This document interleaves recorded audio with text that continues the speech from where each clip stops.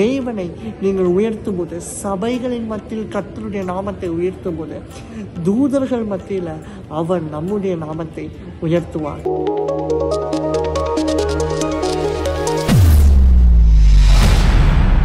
Hi friends, உங்கள் எல்லாரையும் பார்க்குறதுல எனக்கு ரொம்ப சந்தோஷமாக இருக்குது. இந்த நாளிலும் நம்ம இன்னொரு டெய்லி மிராக்கிள் மூலியமாக நான் உங்களை பார்க்குறேன். S friends, today we're going to see about Jeremiah.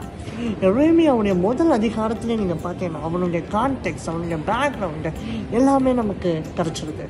So இந்த எரேமியா தீர்க்கதரிசி முதல் அதிகாரத்தில் தேவன் அவனுக்கு முதல் தரிசனம் கொடுக்கிறார், முதல் தீர்க்க தரிசனம் கொடுக்கிறார். இந்த மாதிரி நிறைய காரியங்கள் இருக்குது.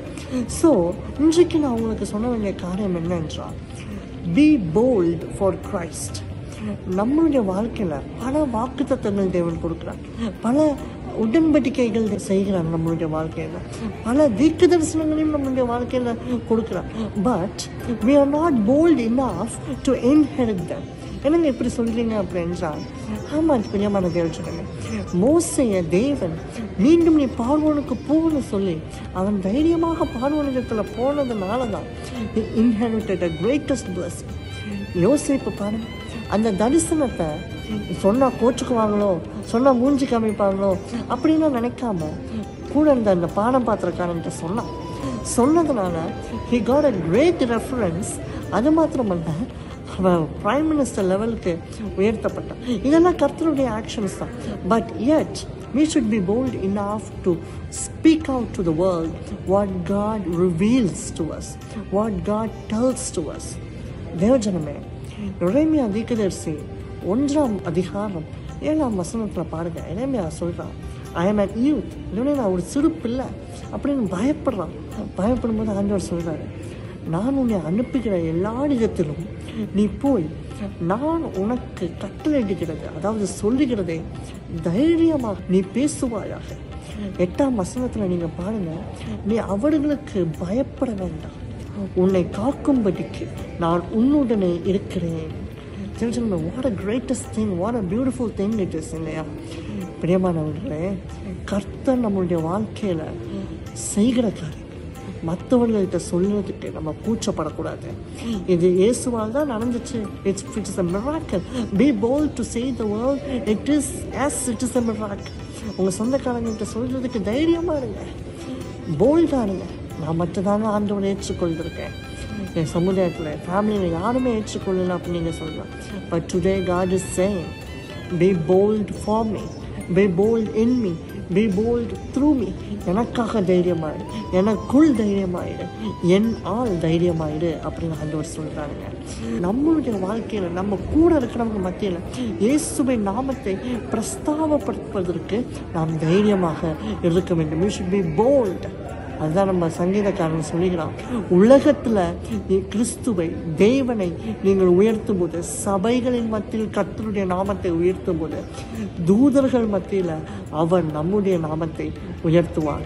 பிரியமான தேவஜனமே, இதெல்லாம் தைரியமாக கர்த்தருடைய நாமத்தை மற்றவர்களுக்கு சொல்லும் போது, கர்த்தருடைய நன்மைகளை மற்றவர்களுக்கு முன்னாடி அக்னாலேஜ் பண்ணும்போது, கர்த்தர் சொல்லுகிறதை பிறருக்கு தைரியமாக அதை உரைக்கும் போது என்ன நடக்கும் அப்படின்னு நீங்கள் பார்த்தீங்க அப்படின்னா, I will set you over the nations, over the kingdoms, to root out and to pull down, to destroy and to throw down, to build and to plant. எவ்வளோ அழகான ஒரு வசனம் பாருங்க. இந்த வருடத்தில் கூட இந்தியா பாரத தேசத்தில் நாம் ஒரு எலெக்ஷன் இருக்குது இல்லையா? த ஃபியூச்சர் ஆஃப் இந்தியா அப்படின்னு கூட நீங்கள் சொல்லலாம். நம்மளுடைய இந்த ஒரு விரலில் நம்மளுடைய நாட்டின் எல்லா ஃப்யூச்சரும் இருக்குது. பிரியமான தெரிஞ்சுக்கணும், நம்மளுடைய நாட்டினுடைய சிறு பிள்ளைங்களுடைய ஃப்யூச்சர். ஸோ இன்றைக்கு நம்மளுடைய இந்த ஒரு விரலில், as we have the full authority of this country in this one finger, அதே போல் நம்மளுடைய ஜபங்களில் இந்தியாவுடைய எதிர்காலம் இருக்குது. நல்ல தலைவர்கள் நம்மளுக்கு வேண்டும் இல்லையா? நல்ல எதிர்காலம் இந்தியாவுக்கு வேண்டும் இல்லையா? அதே போல் தான் பிரியமான தேவஜனமே, be bold to pray for India. Be bold to spread the gospel in India. Be bold to spread the love of Jesus in India. அப்படி நீங்கள் செய்யும்போது, உங்கள் ஃபேமிலியில் நீங்கள் செய்யும்போது, உங்கள் சொசைட்டியில் செய்யும்போது, பி இன் ஷார்ட்டாக சொல்லணும்னா, be bold to spread Jesus. Be bold to spread the gospel. Be bold to spread whatever God says. அதை நீங்கள் செய்யும்போது உங்கள் நாடு மாத்திரம் இல்லைங்க, உங்கள் வீடு மாத்திரம் இல்லைங்க, உலகத்தின் அதிகாரங்கள், உலகத்தின் ராஜ்யங்கள் கர்த்தர் உங்கள் கையில் கட்டவும் அவிழ்க்கவும் பயன்படுத்துவார். நாம் ஜெபிப்போமா? அன்பின் பரலோக பிதாவே, உண்மை துதிக்கிறோம் ராஜா, உண்மை ஸ்தோத்திரிக்கிறோம் அப்பா. இந்த நல்ல ஒரு பாக்கியத்திற்காக உங்கள் கோடான கோடி நன்றி ராஜா, கோடான கோடி நன்றி. Lord Jesus, you have given us the authority over all nations, over all dominions, Lord Jesus. And for that, we have to do only one thing, and that is, Lord Jesus, we must be bold enough to spread your word. உங்களுடைய வார்த்தையை பிறருக்கு உரைப்பதற்கு நாங்கள் தைரியமாக இருக்க வேண்டும் என்று சுவாமி. இந்த தைரியத்தை நீர் எங்களுக்கு இன்னைக்கு ஊட்டுவிப்பீராக அப்பா. பரிசுத்த ஆவியானவரே, நீர் எங்கள் மேல் அசைவாடுவீராக ராஜா. அசைவாடி யார் இடத்துல எப்படி பேச வேண்டும், அவர்களுக்கு இடம் எப்படி நாங்கள் அப்ரோச் பண்ண வேண்டும், எல்லா காரியங்களையும் நீர் சொல்லிக் கொடுங்க.